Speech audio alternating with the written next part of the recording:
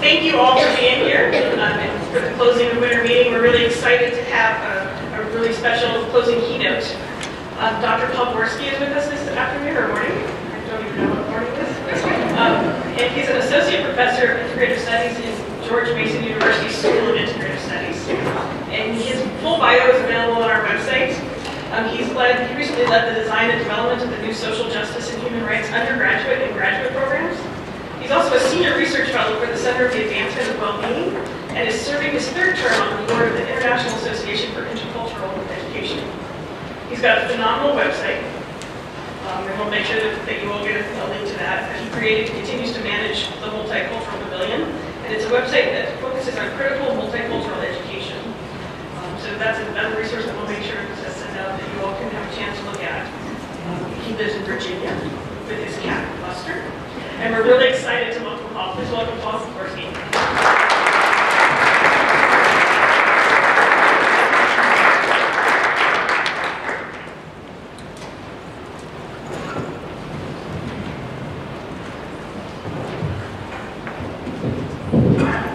How are y'all doing? How many of y'all have been here since Wednesday? Oh, man. You all exhausted? Okay, well, this morning I'm going to talk with you about the equity literacy framework that's designed, really, in essence, it's designed to work with people who see themselves as having a deep commitment to educational equity and social justice, and to push us to make sure that we have integrity in the work that we're doing.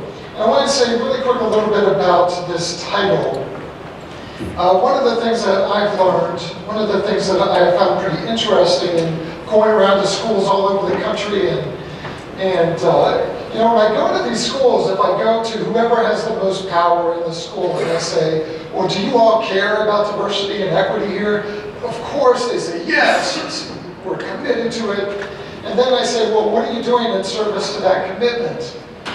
And what I have learned is that it's usually about at that point where the shift in the conversation goes from equity to cultural diversity.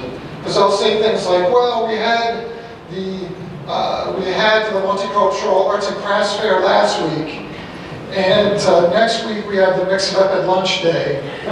And so I did, well, no, what about equity? What are we doing about equity? But what's even more disturbing is if I go to these schools and I go to the people who are charged at those schools with taking the leadership on equity and diversity, often in those conversations as well, I will bring up equity and they will start talking about cultural competence, or they will start talking about cultural diversity, or they will start talking about anything, it seems, that helps them get around to talking about equity and social justice. So I worked with my colleague Katie Swalwell to develop this framework called the Equity Literacy Framework. I'm going to share a bit about that and the principles underlying it, and what that means for us as people who care about educational equity. But as a way to get started, how many of you work in some function in public schools? Okay, awesome. Yay, all right. Most of you. So I thought I'd start in a way that would make you all feel at home. So I made this little multiple choice standardized assessment.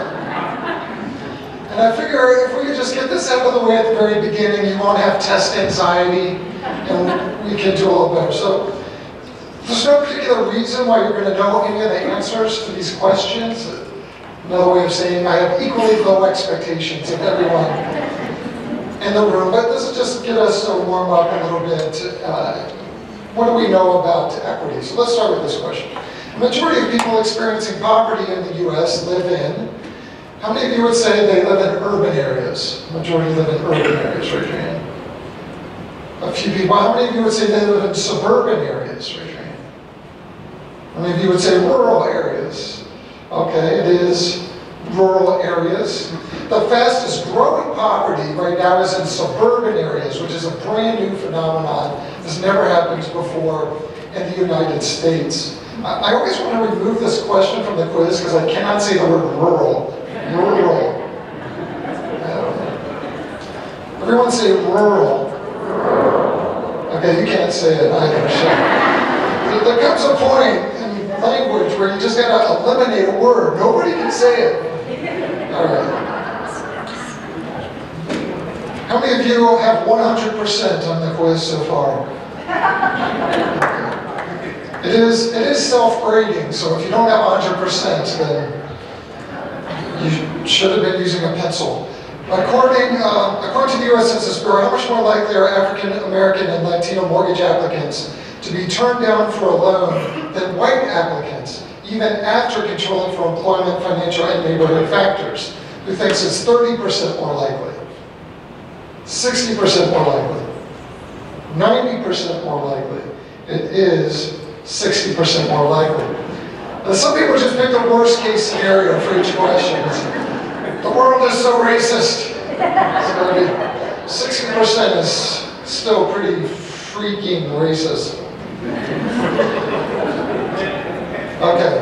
Anybody have 2 for 2? And this matters not at all, by the way, because it's totally random. But a Princeton study of elite universities found that legacy applicants, usually white and wealthy, people who have a parent or grandparent who attended the institution, are far more privileged by legacy status than applicants of color are by affirmative action policies. The study determines that legacy status was equivalent to how much of a boost to an applicant's SAT score. Who thinks it's a 20-point boost? I don't know, why would I have it on here if it's a 20-point? Who thinks it's a 90-point boost? Who thinks it's a 160-point boost? It is a 160-point boost. So if this is what I find really interesting. I mean, this is what we have to understand about doing equity work. The reason we do equity work is because of this kind of injustice. So the reason we do equity work is because access and opportunity are not distributed fairly, nor are resources distributed fairly. And this is an example of that. This is affirmative action for white people. That's what this is. This is affirmative action for white people. So if our equity work isn't about redistributing access and opportunity, in other words, if we're doing equity work and leaving that the way it is, that's really not equity work. In essence, that's not equity work. More about that to come.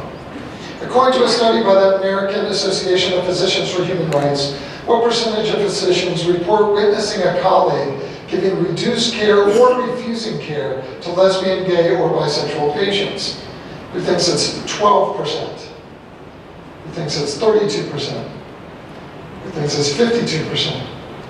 Who thinks it's 72%? A couple cynics. It is 52%. Anybody have them all correct? A few of you? Okay. Last question. The 3 richest people in the world have as much wealth as, who thinks it's the 8 poorest countries? Who thinks it's the 48 poorest countries? Who thinks it's the 308 poorest countries? It is the 48 poorest countries. If you chose the 308 poorest countries, I hope you're not a geography teacher. Because there are 196 countries.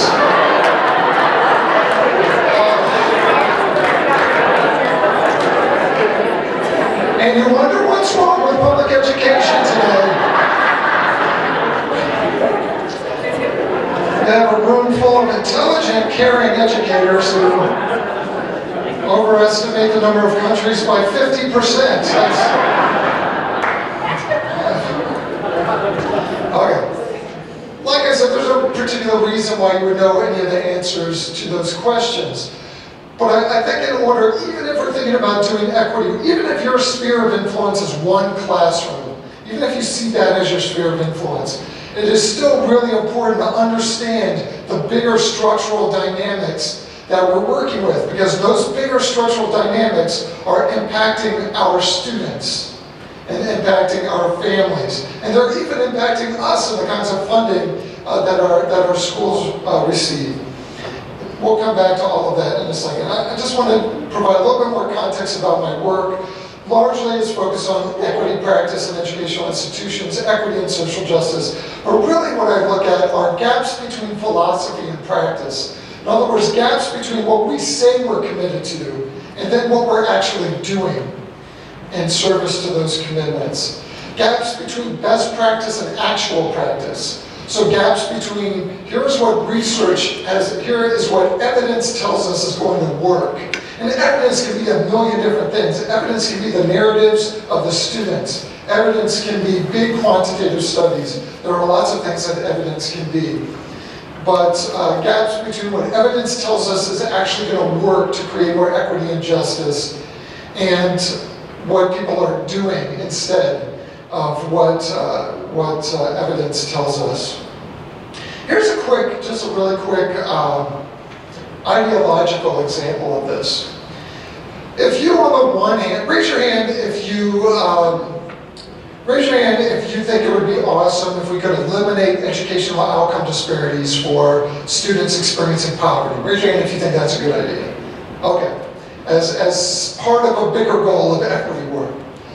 Yeah, I was just doing this talk in Pennsylvania, and it was all of these school administrators and district level administrators. And I asked them that question, and then I said, well, here's what you have to grapple with. Now this is like in the middle of very conservative central Pennsylvania. And then I said, well, it should not be possible for you to have that desire and not support fair wage campaigns and wealth equality. It should not be possible for you to have that belief and not support universal health care. It should not be possible for you to have that belief and not support affordable housing measures. And here's the problem. This is where we get sort of sidetracked in our conversations in education around equity. What research actually shows are those are the three most important causes of educational outcome disparities across socioeconomic status.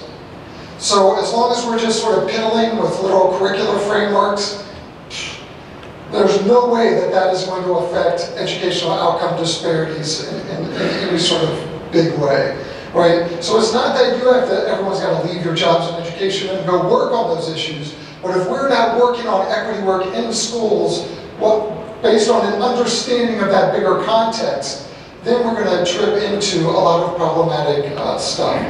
So, and then finally I focus on common pitfalls, or how schools operationalize diversity, or whatever language you're using, in ways that actually create more inequity. We'll talk about some examples of that. So here's my goal, and this is the goal of equity literacy. What are the knowledge and skills I need to become a threat to the existence of inequity within my spheres of influence? When I walk into this school, what are the knowledge and skills that I need so that my presence in this space is going to be a threat to racism, is going to be a threat to economic injustice and to heterosexism and to ableism and to transphobia and to all of these different sorts of inequities and injustices that exist? What are the knowledge and skills that I need to be a threat? And that's where that culture piece is not sufficient. Because if I know a little bit about this culture, a little bit about that culture, I guess that's useful in some context. But that is nothing like being able to recognize subtle forms of racial injustice. Being able to recognize subtle forms of heteronormativity and how that plays out in schools. That's a whole different set of knowledge and skills. And without that set of knowledge and skills, the cultural competence really is still just inequity in the end. But the second piece of this is, do I have the will? Because let's face it, there are many people in this room who have the knowledge and skills. But do we have the will? I mean, the first thing we have to grapple with is, it is really impossible to do equity work well and be liked by everybody. So if you have a problem with not being liked, now here's, as a white male, as a white heterosexual male, this is sort of an elevated thing for me, because if I was up here saying the same thing as a person of color, there would be people who wouldn't like me just as soon as I walked into the room because of who I am, right? And so in essence, it's almost like working to make myself disliked. I have a term for this, I call it institutional likability. We'll talk more about that later. But do I have the will? Do I have the will to do it? This is a lens. This is a philosophical lens. In some ways, it's a theoretical lens. And it's not just a list of practical strategies. I think that's where we also trip up a little bit, is that we think of all of our work in education as practical strategies. Here's an example of this. How many of you in your education or professional development ever had a class or a workshop or something around learning styles? Richard? Look around the room. Keep your hands up and look around the room. How many millions of dollars have been wasted on that professional development work? Do you know what happened when researchers actually went to see whether it was effective to teach two learning styles? Completely ineffective. And what's even worse, when that was filtered through a diversity and equity lens, it looked like this. This week we're going to talk about the African American learning style. Next week we're going to talk about the Latino learning style. After that we'll talk about the Asian Pacific Islander. Raise your hand if you've ever seen Asia on a map. Well, you all haven't seen Asia on a map? Raise your hand if you've seen it. Now think about how ludicrous this is. The idea that all I need to know is that somebody's ancestors at some point came from the continent that has the two most populous countries in the world. And I can assume I know how they learned. Think about that. Think about, there were entire school districts that completely changed their pedagogical strategies on junk. On junk. So much of the equity stuff. I don't know, why am I saying this? Oh yeah, practical strategies. Now, if I can't look at that and recognize it as junk, then there's no way for me to come up with sensible practical strategies because I don't understand the problem I'm trying to solve. Right? And that's the challenge. That's the challenge. Largely, this is ideological in the end. It's about ideology and it's about will. Can I see what I need to see? Am I willing to see it? And then, am I willing to act on it? I don't know. That whole part was only supposed to take like 25 seconds, and now I'm like 15 minutes in. Okay. So here's a few sort of reflections to get us thinking about this as an ideological problem. If you had to guess, what is the most important indicator of how successful a teacher will be teaching students who are experiencing poverty? What would you guess would be the most important indicator? Yeah, just... The absolute belief that they can succeed. Okay, belief that they can succeed. What else? Personal connection. Personal connection. Any other guesses? High expectations. High expectations. Good guess. You all are sort of capturing something that falls under the correct answer. So when I wrote this book, Reaching and Teaching Students in Poverty, I read about 25 years of research about poverty and education and all of these sorts of things. And what I was most interested in was this. What do we need to know about teachers and administrators and their belief systems? And what I found, based on the research, was that the most important thing was how a teacher would answer that question, that second question. And this is basically how it fell out. If I say to you, why are people who are experiencing poverty? And the first thing that you think of is something that's wrong with people experiencing poverty. They don't care about education, their parents are this and that. Basically what the research says is you cannot be an effective teacher for low-income students. Why? Because how are you supposed to develop positive relationships with people you think are broken? How are you supposed to have high expectations for somebody who you think is broken? And we could do the same thing across race as well. If you think what we need to do to address the racial outcome disparities in school is to fix people of color, then you probably should not be in a classroom with people of color. And actually, you probably shouldn't be in a classroom, ultimately. Now, believe me, I know we're all on a path here. We're all on a path. So maybe you just need a professional development workshop on yourself, and then, or maybe 5 years of those, and then we put you in a classroom. But that's the problem, and that's purely an ideological piece. There are no amount of practical strategies that will help a white supremacist teacher effectively teach students of color. There are no amount of practical strategies for that. Right? So think about this. If you have any control over professional development in your school or district, it's got to focus first on belief systems and ideology, and then use that to inform the conversation about practice. I'm spending way too long on each slide. Okay, so here's a story time. So two other stories that kind of reflect on that first story. I was doing some focus groups. One of the things that my organization Ed Change does, or at least used to do, is these equity assessments. So we were at a school, this is in the northeastern part of the US, and we were doing a focus group of students of color at this school. And we asked them, well, how do you feel about the equity initiative here and how things are going around race? And we heard things like, I feel like a visitor at my own school, one of the students said. One of the students said, I feel hyper-visible and I feel invisible. Right? Like during February or anytime slavery comes up in the curriculum, I feel hyper-visible. The rest of the time I feel pretty invisible. So we're talking and talking, and then a student slams her fist on the table and says, there's racism at this school and nobody's doing anything about it. There's racism at this school and nobody's doing anything about it. Right after that focus group, we went into a focus group with the upper level administrators at the same school. We posed the same question. The head of the school, perfectly nice guy, former diplomat, he seemed to care about his students, was wearing that tie. I'm pretty sure he wanted that in the assessment report, right? What's going well? Principal wears diversity tie. Principal wears somewhat obnoxious, stereotypical, actually this is not going well at all, I guess. So he's wearing that tie, so we go in and we pose this question, and he leans back in his chair and he says, what we need to do here is celebrate the joys of diversity. And because I think in gaps, I said, that's your gap. Because we just came from a focus group with the least powerful people at your school. And what they said was they're experiencing racism and you aren't doing anything about it. And what you're saying, and this is kind of that advantage view versus disadvantage view. If your notion of equity is celebrating diversity, that's an advantage view and it's an oppressive view.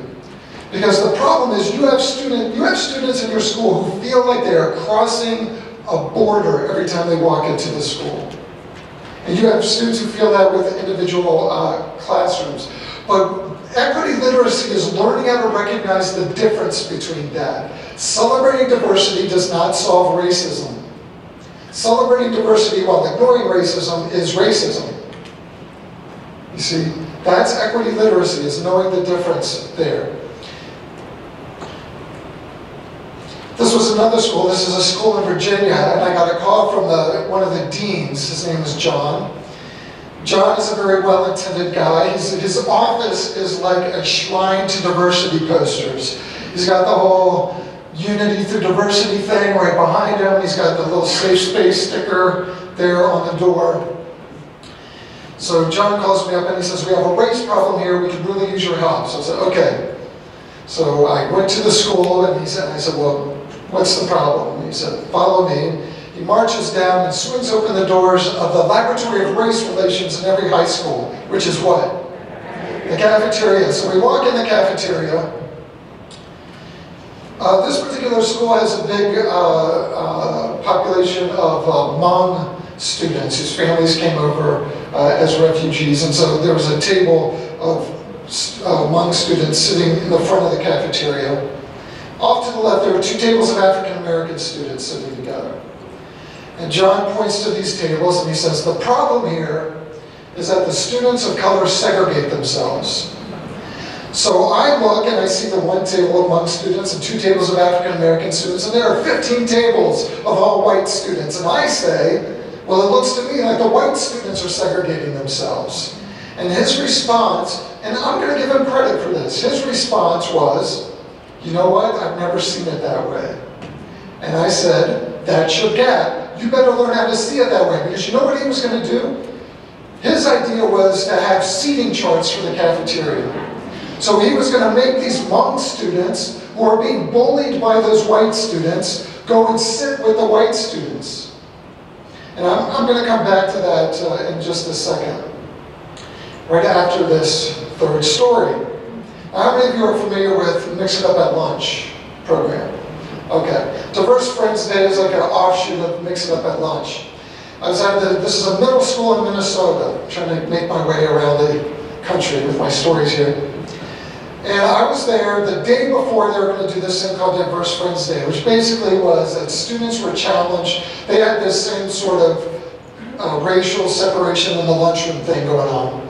So they were going to develop this program that said, okay, so tomorrow at lunch, everybody has to sit during lunch with somebody with whom they haven't sat with before at lunch. And that was their way of trying to integrate the cafeteria. So I'm talking with this group of students. They're Latina, African American, mostly.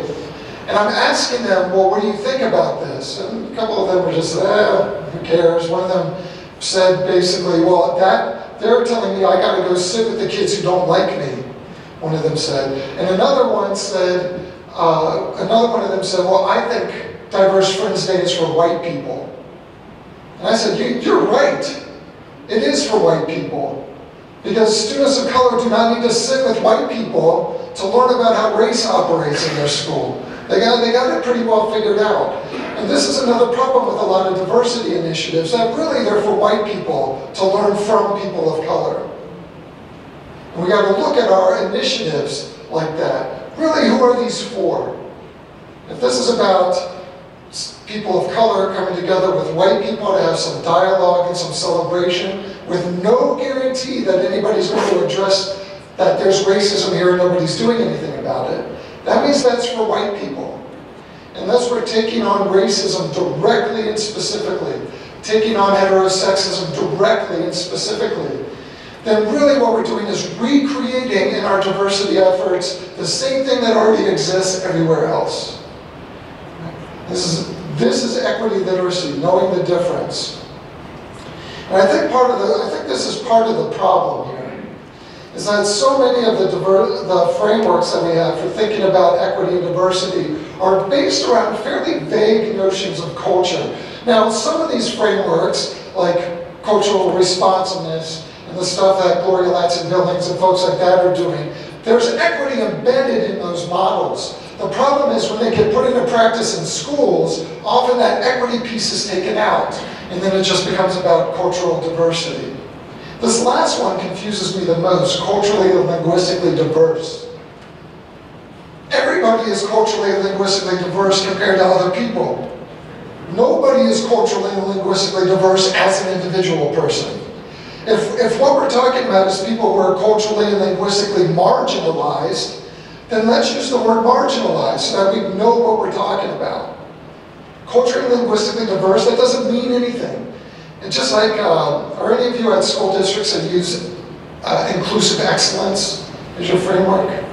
This is the new thing, inclusive excellence. It's like, let's take the two vaguest terms in the education lexicon and push them together, and nobody will know what the hell we're talking about. I think that's the... But again, it's not that there isn't value. I came through multicultural education as my framework. And Christine Sleater's book, Multicultural Education and Social Activism, was like the first transformative book for me that I read in education. So it's not about the frameworks themselves, but it's about how they get implemented as fluffy sort of cultural things. And this is just an example. Moyer and Clymer are two school administrators who write about diversity using this culturally and linguistically diverse. And they talk about racism in schools as a problem, but look at what they offer as a solution. So they offer racism as a solution to racism. And this is the problem that we have here. Some of it is just also about how we apply notions of culture. Often the problem is defined as the culture of marginalized groups. This is the whole Ruby Payne thing. If any of you are familiar with Ruby Payne, what we have to do is fix the mindsets of people in poverty, or fix the cultures of people in poverty. It's about fixing marginalized people, instead of fixing the conditions that marginalize people, which is what equity work ought to be about. Also, just in terms of how it's applied, it's often used as a replacement. If we're going to talk about race, let's just name race. If we're going to talk about the linguistic oppression that English language learners experience, let's name that as what we're talking about, instead of saying culture. Because culture doesn't seem like an issue that's going to be resolved by racial justice, and racial injustice certainly is not going to be resolved by focusing on culture. It's only going to be resolved by focusing on racial injustice.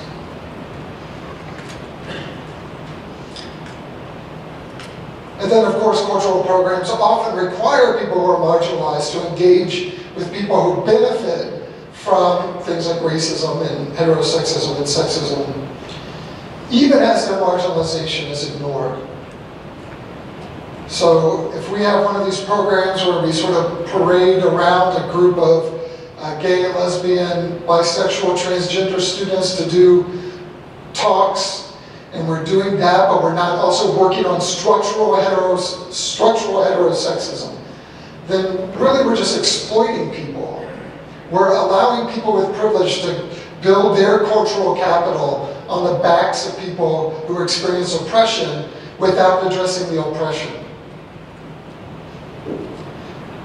So I'm not saying, with this whole we need equity, literacy more than cultural competency, I'm not saying we should eliminate culture as a consideration, but that we should stop using culture when we mean something else. If we mean racism, let's say racism.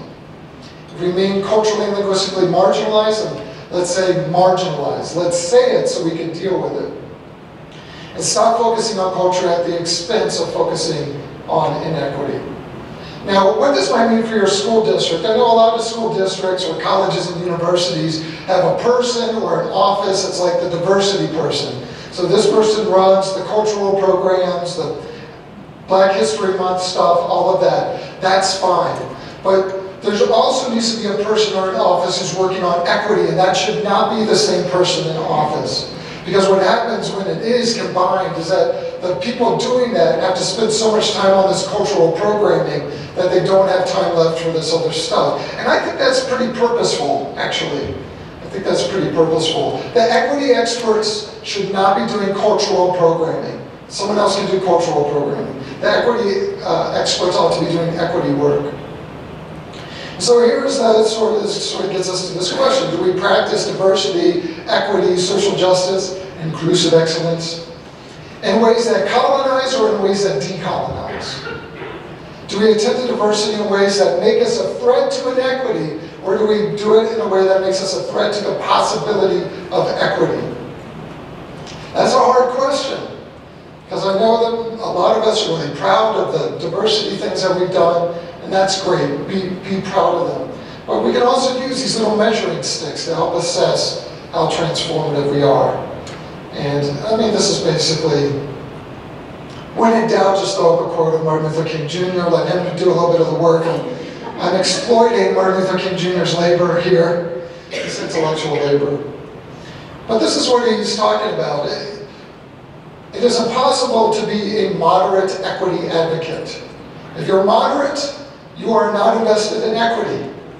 You can't be invested in equity as a moderate. You can't be, because as a moderate, you're too worried about making sure everyone's safe and comfortable and happy.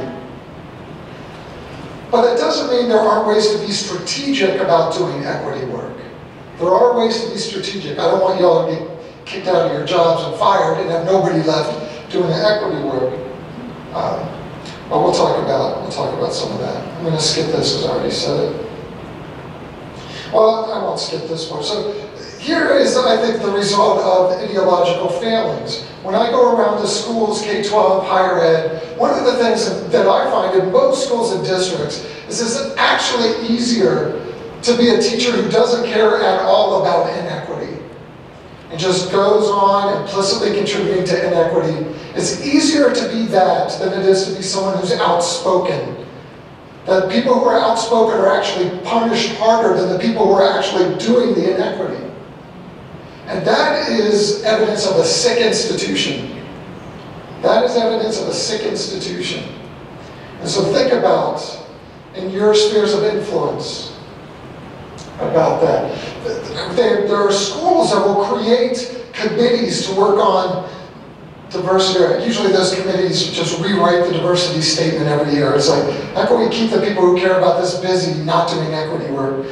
But often on those committees, purposefully, the people with the most knowledge and passion are not invited because they're seen as troublemakers. They're seen as troublemakers. Not the people actually doing the inequity, not the people who are actually sending more African American kids to the office than white kids for the same behaviors. They're seen as less of the problem than the person who's naming that as a problem. That is a sick institution. We're here to do some healing of that sick institution. So here's our first test, building our equity literacy.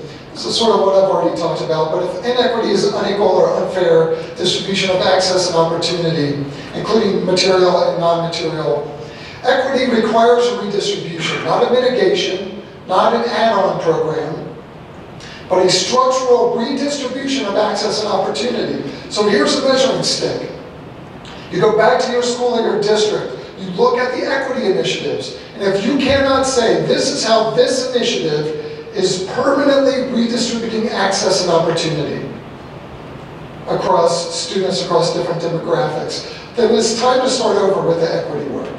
Or it's time to build onto the next thing. It's got to be about redistributing, not an add-on, not, oh, we're having problems getting young women into advanced math and into STEM stuff, so we're just going to do this extra program in the summer for young women. That's not equity. Equity is figuring out why you're having that problem and fixing that. You see, that's the redistribution. So in the end, inequity plus celebrating diversity plus cultural competence equals inequity. If that's where we're stuck, we're still at inequity.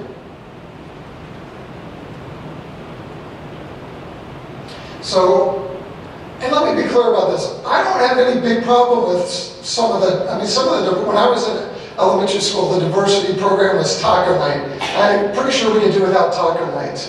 A bunch of kids singing La Cucaracha, and it was obnoxious. They couldn't even get the tacos right because the tacos were in these crunchy shells that I have yet to find in 6 trips to Mexico. Maybe in Mexico, when they see a gringo coming, they hide all the crunchy shells. They're like, I mean, if you're going to do taco night, get the tacos right, please. But there are other initiatives that can be good. That can be good initiatives. That can be strong initiatives that are about diversity and celebrating diversity and that sort of thing. But those are problematic if we're not also doing this other work. Those become more meaningful when we're doing the other work. Okay. Well, I gotta hurry up. So I want to talk about a few critical concepts that I think can help us take stock of our equity initiatives. So the first one I'm going to talk about is sort of these diversity ideologies. And the reason why you keep hearing me talk about ideology, what's really important about ideology or worldview or perspective taking is that my ideological perspective informs my understanding of a problem or a situation. My understanding of the problem impacts the results I can even imagine.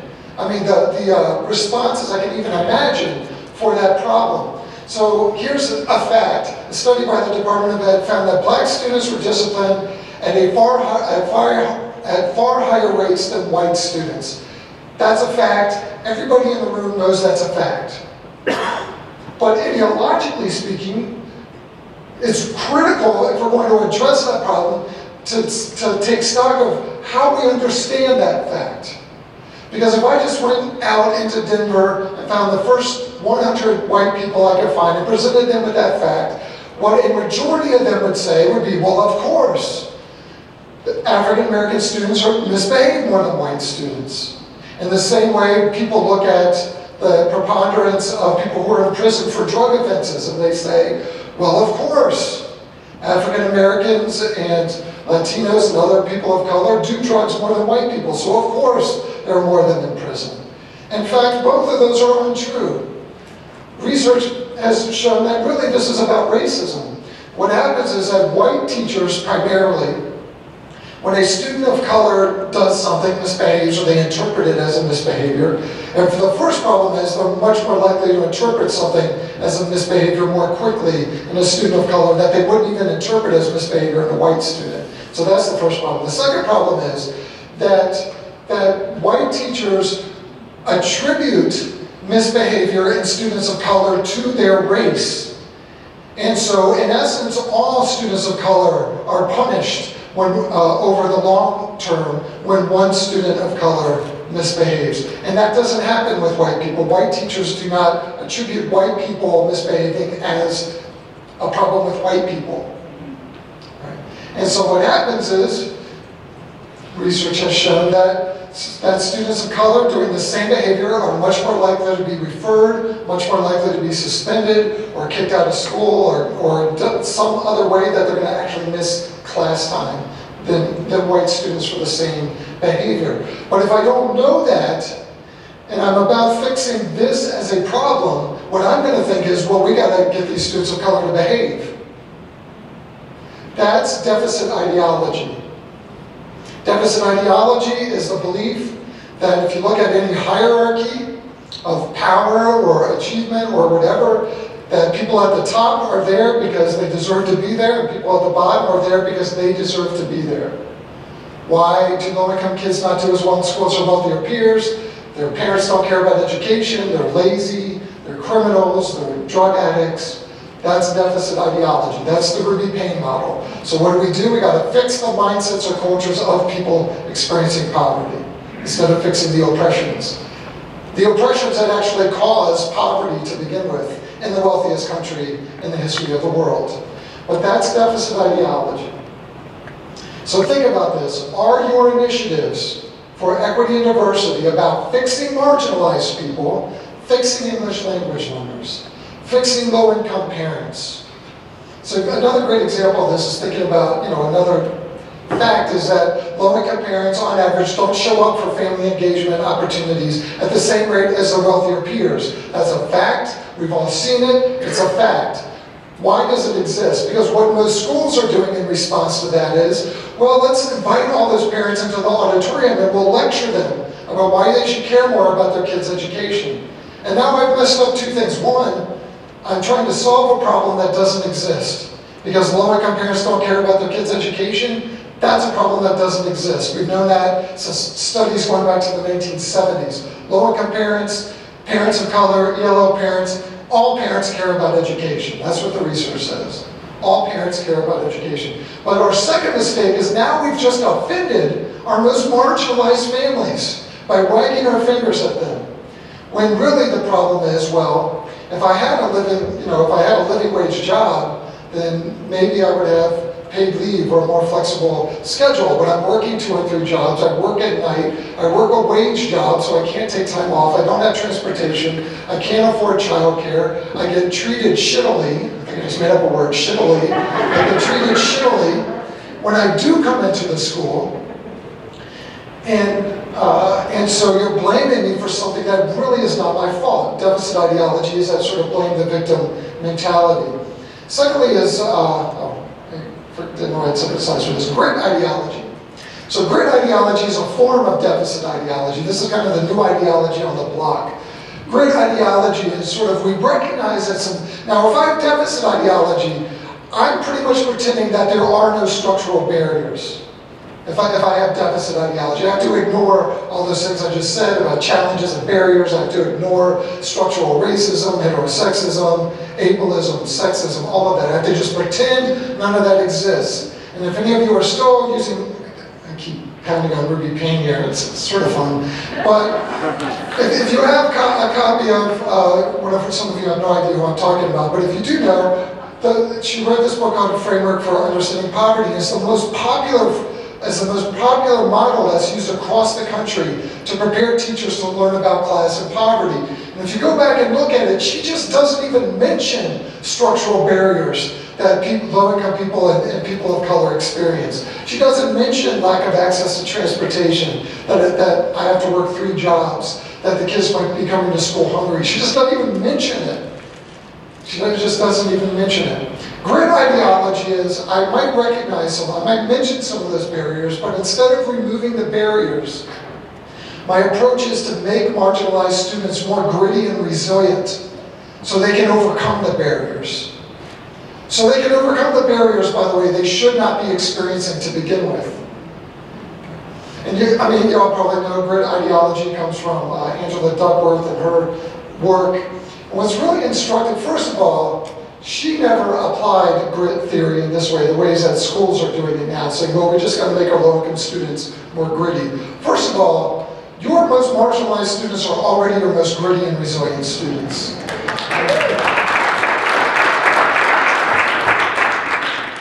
But the other thing about this is, I can't remember if this is in her book or one of our articles, she tells this story about, this is Duckworth, who came up with this whole grit notion.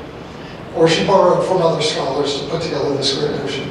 So she tells a story about, in her family, the way they cultivate grit is at any one time, each person in the family is focusing on one thing that they want to accomplish that's challenging for them. Each person in the family chooses one thing at a time, and that's sort of what grit theory says. You got to really focus on one thing at a time.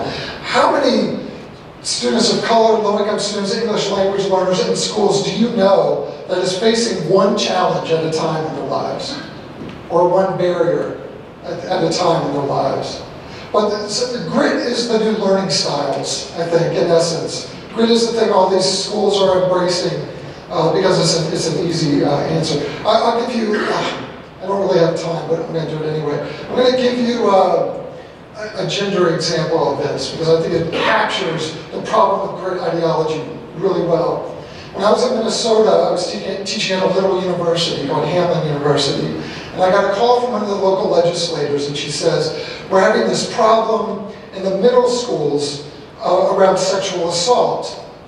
And so we talked a little bit more about it, and it turns out that they found this sort of dramatic increase in male-on-female, student-on-student sexual assault in the middle schools in parts of Minnesota. So I said, well, that's the worst thing I've ever heard. What can we do about it? So she said, well, we're developing this bill that we're going to propose, and we really want your support. So I said, well, what's the bill? She said, what we're going to do is require that all young women in the middle school take self-defense class as part of their physical education. Okay. Some of you seem pretty pissed off by this idea. The rest of you ought to be pissed off by this idea, so shame on you. So grit ideology, right? We're not actually going to address the problem of sexual assault. We're just going to try to make the young women more resilient against the sexual assault that they're probably going to experience because we're not doing anything about the actual sexual assault. Right? That's grit ideology. And it seems very obvious when I use that example. But what about all of the microaggressions and then bigger structural racism that students of color experience in our schools?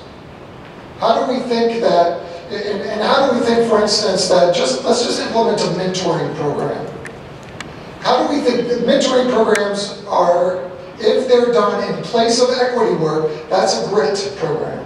That's grit ideology. Instead of, this is very, any of you in higher ed?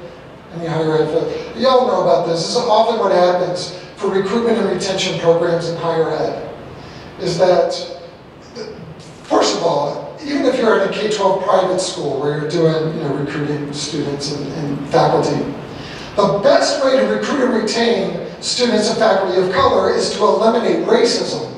That's the best way to do it. In fact, that's pretty much the only way to do it. But what do most institutions do? They just pretend the racism doesn't exist, and then they sort of mitigate the racism through a mentoring program. Now, I think if the mentoring program is designed by people who are being marginalized to support each other to get through the marginalization, that's one thing. But if the institution's only response to racism is we're going to require people of color to do even more work to mentor other people of color so that they can better cope with the racism that both the mentors and the mentees are experiencing. So you can see how that works. That's grit ideology. If we want to make a difference, we got to make our way to structural ideology. Structural ideology is we work on recognizing the barriers, and then we remove the barriers. Now here's the challenge with structural ideology, is that in some ways there are two sets of barriers. There are the barriers that exist within a school or a district. We might say, okay, we have the power to remove those. There are other barriers that exist outside of the education system. But that might impact students' experiences in, like wealth inequality, structural racism, those sorts of things, structural sexism, those sorts of things that happen outside of schools, right? How many of you can afford to buy a car for every low-income family in your school or district? Right? So that might be a little bit outside our sphere of influence. So we might not be able to completely remove that barrier, but we can do our planning and our initiative creating. We can do that based on an understanding of that barrier. So that when we look at why these gaps in family involvement, we could say, well, maybe we should stop scheduling family involvement in ways that assume everyone can afford childcare, nobody works at night, everyone has transportation, that sort of thing. Structural, how many of you can afford to buy a computer for every student? Maybe you can't afford to do that, but what you can do when your school says, well, we're going to go to all online communication with families, you can say, well, wait a second, who's that policy for? What about our families that don't have computers or internet access? So these policies that create more opportunity for the people with the most opportunity and take away opportunity for the people with the least opportunity. We can speak up about that. I'll give you other examples. So there's no other way to do this than that structural approach. There's no other way to do it. Grid approach, the grid and deficit approach basically are just new layers of oppression in essence. And so we got to take the structural view. Next concept is interest convergence theory. Anybody familiar with this term, interest convergence? Comes out of critical race theory. Although I think it can be tied to any sort of identity issue. But the idea basically with interest convergence theory is that white people are willing to invest in conversations about race and racial justice as long as their interests converge with the interests of racial justice. So that's why we see a lot of dialogue programs, we see a lot of celebrating diversity, because once you start getting to talking about structural racism, and we're going to have to redistribute some of your access and opportunity so that other people have more access and opportunity, now my interests have diverged from the interests of racial justice, and that's where most white people go running the other direction. I could do that same whole thing around gender or any other issue. Part of what's happening with interest convergence theory is related to the notion of white liberalism.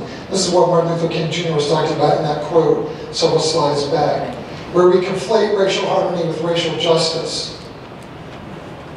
There is no real racial harmony. Why would people experiencing racism want racial harmony with people who are oppressing them? Why would they want that? And that's the problem with like Mix It Up at Lunch and those kinds of programs. That's the problem with dialogue programs, where people think, oh, well, if I just have the dialogue, that's the action. I've done my activism just by participating in the dialogue. That's another one, the conflation of dialogue and action. If we just get together and have the conversation, then magically everything changes. And of course, that's another example of white people getting the opportunity to build their knowledge and cultural capital on the backs of people of color, while not actually doing racial justice work. Conflation of comfort and progress, where our equity initiatives, where we are primarily concerned with making sure people in privileged groups stay comfortable and safe. And we're more concerned with having racial justice initiatives that make white people safe than we are dealing with the fact that none of the students of color, or maybe even teachers of color in our school, ever feel safe. So we're putting the temporary comfort of white people ahead of the overall comfort and safety of people who are racially marginalized. And that's sort of that last point too. The final concept, and I'm going to connect these to sort of ways to assess your diversity and equity programs, is knowing the difference between mitigated equity work and transformative equity work. How many of you know the starfish parable? Okay, so there's a kid walking on, I'm giving you the short version. There's a child walking on the beach and sees all these dried out starfish, and she's picking up the starfish one by one, throwing them back in the ocean. And an adult comes along and says, there's thousands of starfish dried out, you're never going to make a difference. And she says, well, I made a difference to this one, and throws it back in the ocean. Does anybody get the warm fuzzies? Such a beautiful rendition of the starfish story.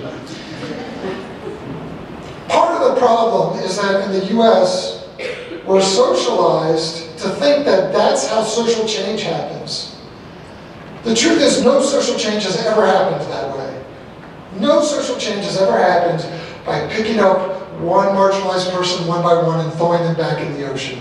That doesn't mean we shouldn't do that where we have the opportunity to do that, because we should. And this, I had a teacher who basically saved my life, and I was the starfish. I started getting emotional.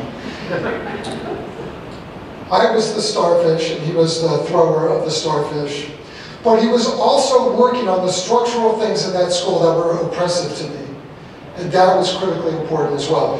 What we want to do is, anyone know the babies floating down the river story? This isn't Moses, this is a whole different baby. Okay, let's keep religion out of this. So there's a baby floating down the river. A young woman standing on the riverbed, and she swims out and grabs the baby and puts the baby in the grass. And then another baby's floating down the river. So she swims out, grabs the baby, puts the baby in the grass. And the more time she does that, the more babies are floating down the river. And next thing you know, the entire village is at the river, and everyone's swimming, grabbing babies, putting them in the grass. And then the young woman who saved the first baby starts walking up the river, and everyone's furious. Where are you going? We got to save the babies. And she says, I'm going to go figure out how all these babies keep ending up in the river. That's how change happens. That's how change happens. What are the root causes of the inequity? What are the root causes of the inequity? And how do we address those root causes? What are the root causes so that we're not just sort of flinging things at symptoms of the root causes? What are the root causes? In essence, like I said here, you can't mitigate your way to equity. You can't mitigate your way. I think about, I have a lot of friends who work on issues of like child slavery.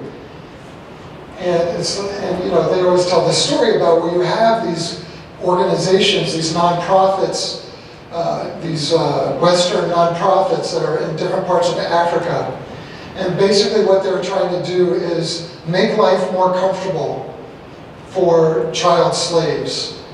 Make life more comfortable for child slaves. And you know who likes that more than anybody are mostly the chocolate and coffee corporations who someone else is caring for their child slaves. That's who's getting the most out of that. Now the problem isn't that they're doing that. I always say, because I do a lot of work around poverty and homelessness, the idea is not to work on structural issues while people who are homeless right now starve to death and freeze to death. So we have to do some of that mitigative stuff. The problem is, if everybody's handing out blankets to people who are homeless and nobody's working on the bigger structural issues, then we're going to spend the rest of our lives handing out clothing to people who are homeless. And same thing around how this stuff operates in schools.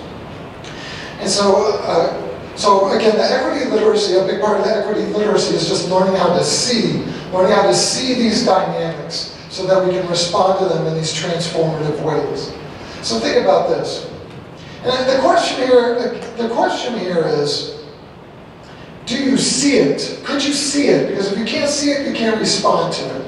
So think about policies that punish marginalized students basically for being marginalized students. We have students who are lesbian, gay, queer identifying students all over the country all the time who are being suspended for missing class and missing school.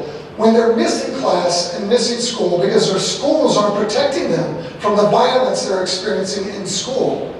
So those kids are being punished for the school's lack of attention to equity and justice.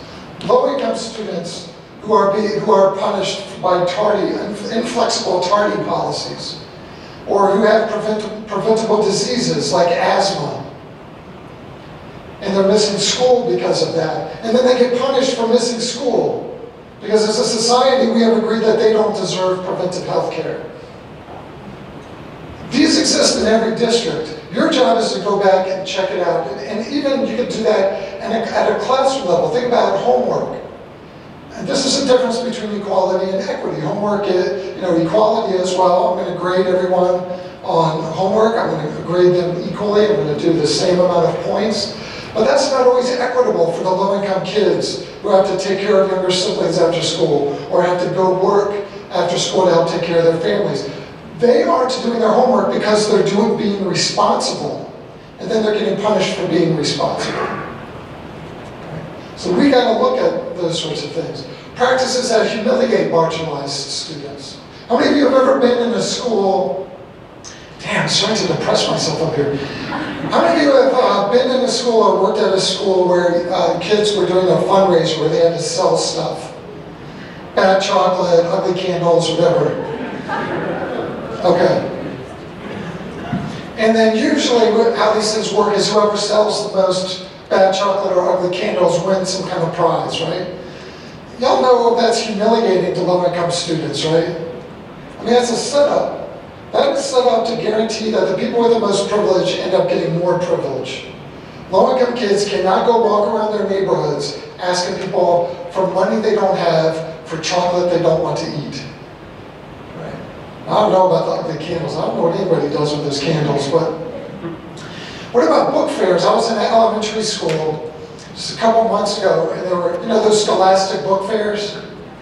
So they were having a scholastic book fair. They just happened to be having it while I was there. And I said, oh, well, and they wanted to talk to me about it because they said, we know we're going to march the kids through the book fair, and we know our wealthier kids are going to be able to afford to buy stuff, and the low-income kids aren't going to afford to buy anything, and they're trying to figure out what to do. To their credit, what are we going to do? And so one of their ideas was, we'll just give the low-income kids a voucher, so they don't have to pay money and they can just use a voucher. And we had this whole conversation about asking students to perform their poverty, right? Like when we send kids who are on free and reduced lunch through a different line, or we go around and say, let's talk about what we did on summer vacation. These sorts of things where we're asking students to perform their poverty. So, oh my goodness, I'm so far behind right now. So, I asked them to show me the book fair. So where do you think the book fair was? In the library. So I say, well, what happens to the library during the book fair? And they say, well, we close the library during the book fair. So let me understand this. In order to get the students with the most access to books, more access to books, we're going to shut off access to books to the kids with the least access to books. Does that sound like a good strategy there? Now, here's what's horrifying about this, because I bet this happened in schools y'all have worked in. Here's the thing, in that school full of caring adults, couldn't anybody see that? They've been doing that way for 15 years. That's what they told me. I said, in 15 years, nobody figured out why this is problematic. That's why equity literacy is important. How are you going to fix this way that low-income kids are humiliated if you can't even see it? If you can't even see it. So the first task is learning how to see. And then, of course, there are sort of diversity or intercultural programs that force marginalized students to teach about their experiences with no guarantee that the marginalization will be addressed. We've talked about that earlier. So I'm going to sort of summarize all of this. and the 4 guidelines that you can use to assess your equity practice. Maybe it's in a classroom, maybe it's in a school, maybe it's in a district, maybe it's your own personal practice, maybe it's the school's or district's practice. Now, this kind of repeats some of the stuff that I said, but it puts it into 4 easy guidelines that will eliminate oppression in every school. Now, these are, that of course does not exist. These are about us as equity people holding ourselves accountable for what we say we want to be doing in our schools.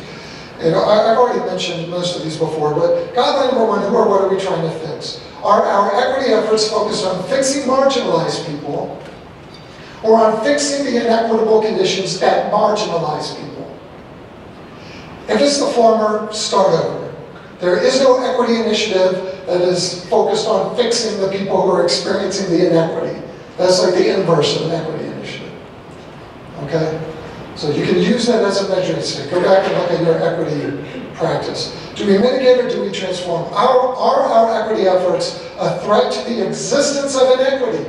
Or do they merely mitigate the symptoms of inequity? And I use the recruitment and retention example there. Again, it doesn't mean that we shouldn't do some of the mitigative stuff, because we can't, while we're working on the revolution, we got to address the smaller stuff as we go along. But if all of our equity energy is going into these little mitigations while we're ignoring the inequities that are creating the problems that we're just responding to in little ways, then we never create more equitable schools. Are we dancing around or are we digging in? Are our equity efforts contributing to the permanent redistribution of access and opportunity? Or are they leaving the current distribution in place and helping marginalized people be a little bit more comfortable as marginalized people? As so much equity work and diversity work and service and volunteerism is mostly all involved in doing that sort of stuff. Finally, guideline number 4. Are our equity efforts based on collaborations with marginalized people, deferring to their expertise? Are we working on marginalized people, or are we walking with and in solidarity with marginalized people? If our equity efforts are about working on marginalized people, as opposed to deferring to the expertise of marginalized people, then it's time to rethink what we're doing. A few really quick things that we could do. I mentioned spending my institutional likability. The more dimensions of your identity that are privileged dimensions, the more institutional likability you begin with. Because again, I know what I say up here, if I was a person of color saying the same thing, if I went into an office of a superintendent and said the same thing as a person of color, it would be heard completely differently. So that gives me an extra responsibility to say, I'm going to take some of the blowback on myself. I'm going to go in and do this. I'm going to say the hard stuff, right? In solidarity with. So I'm going to spend my likability, even if it makes me unliked. Likability in that sense is a kind of currency. It's a kind of currency attached to whiteness or maleness or heterosexuality or etc. Always put justice ahead of harmony. Expecting harmony without justice is a form of injustice. So diversity programs are about celebrating diversity and building harmony across groups. There's no way that those can be authentic if we're not addressing the injustice. Address bigger issues. If you want to expand your sphere of influence, privatization, high-stakes testing, resurgence of segregation in schools. If you want to go even bigger, income and wealth inequality, unequal distribution of healthcare. Because these things hurt the most marginalized students the hardest. These are those things that might seem like they're outside your sphere of influence. Engage in policy review. A lot of inequities are buried in policy and practice in very implicit ways. So we have to do that. And every time we create a new policy, we need to ask ourselves, in whose image are we creating this? How is this going to affect our most marginalized students and families? Finally, transcending the dialogic service.